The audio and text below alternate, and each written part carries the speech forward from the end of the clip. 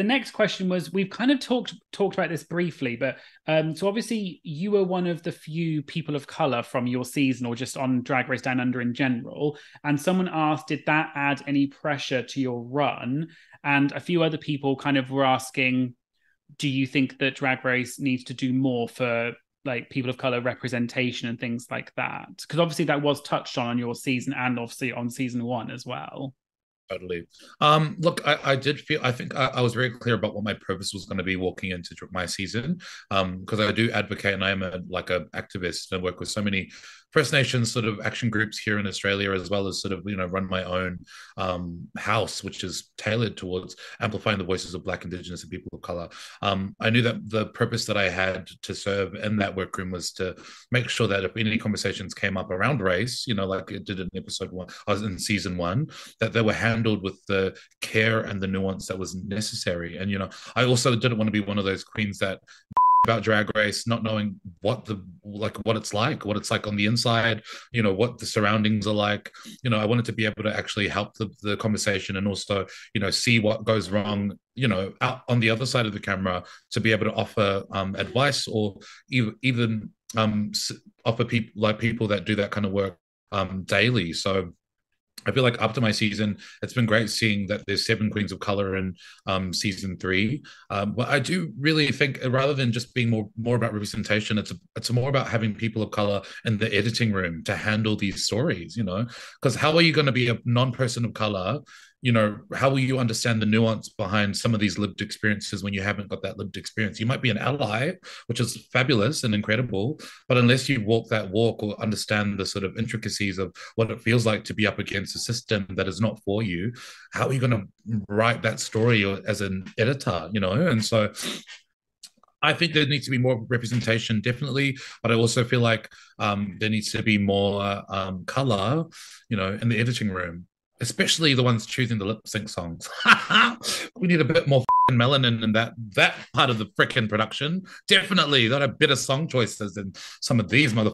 So yeah, I feel like it is like it needs to be more in the editing room, and I don't think this is not a conversation to RuPaul's Drag Race, because Drag Race is a pretty well-oiled machine. It's more Drag Race Down Under. That's the kind of thing that I would suggest they shift, because I know that minimal shifts have happened to that team. Yeah. Okay, that's interesting because obviously what I thought was really interesting was obviously, so season one there was the thing about the racism and the blackface and things like, obviously that was really not good. And then on your season, obviously there was that moment in the workroom where you and Hannah talked, because Hannah there was some like cultural appropriation in her past and things, and you talked about that. I always wondered, because you said you knew Hannah a little bit, was that conversation, obviously it was really important to have, and I'm glad I thought you handled it so amazingly and you were very eloquent and everything. Was it quite awkward in a way to do that with a friend, or was it kind of, you just felt like it needed to be done and that was it? And Yeah, the producers had offered us, like they said that was happening they said that in the blogs, people were talking about Hannah in that way and whether she wanted to address it. And obviously, like looking around the room, there were only a few queens of color in that space. And so, for me, I wasn't uncomfortable, because it's those conversations. And I think that the way that I handle those conversations, with grace, it's just like, because I do this regularly, like I have these kinds of conversations regularly, or like I'm sort of primed in that conversation, and offering an anti-inflammatory approach rather than an inflammatory approach. With Hannah's case in particular, like I was already aware that, her situation was so far different to season one's situation.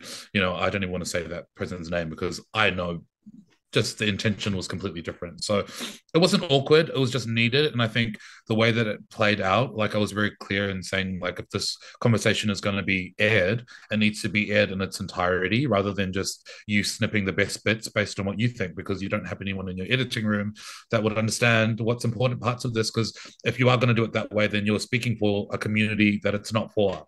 If this is about trying to offer, not a band-aid, but a solution, or like a way of, resolving these kinds of issues, then we need to air the conversation how it's done. And get the right people in the editing room to make sure that it's, adheres to protocol, and it speaks to the nuance of race, especially here in Australia. Because the thing about Australian history is like they have, and I mean they, because this is where I really do say I'm a Kiwi queen, but Australia has a real issue with acknowledging its history when it comes to race, especially around the First Nations community here in Australia.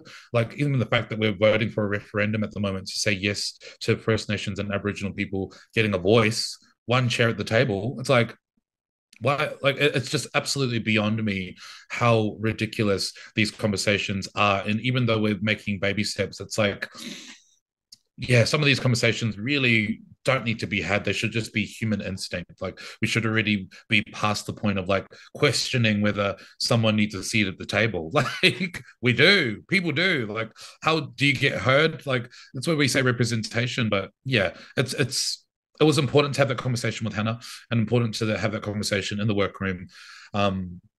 But yeah, it was very much on my side that I said, this needs to be edited the right way. So there needs to be the right people editing this conversation. Otherwise, it's just void. And then the racist of season 2 isn't Hannah, it's production. Like, so that's up to you. Write it right or write it wrong. Up to you. No, I really appreciated that conversation. I thought it was so important for that, because you were one of the only people of color on the show on that season, or just generally. And I thought you handled it so amazingly, and you came across very educational, and like, I just thought the way you handled it was the perfect response, and it was really educational. And I think it really helped. So yeah, I thought that was such an amazing conversation.